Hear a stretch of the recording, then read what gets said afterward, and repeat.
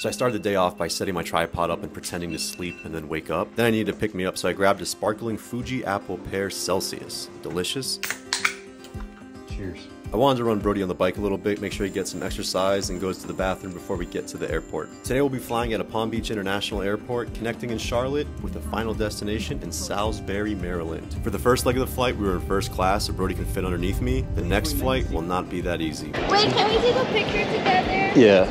Yay! Good one! I've seen your video. This is Brody, right? Yeah. Can I take a picture? Yeah. After taking some pictures, it was time to board our next flight. This plane was a lot smaller and didn't have a first class, so we had to get an entire economy row so Brody could fit comfortably. After landing in Maryland, I wanted to get Brody to some grass so we can go to the bathroom. This airport was really small, and pretty much the entire TSA and security team were fans of Brody. It's not big as I thought. My girlfriend was gonna die. We then rented a car, and that's how I travel with Brody.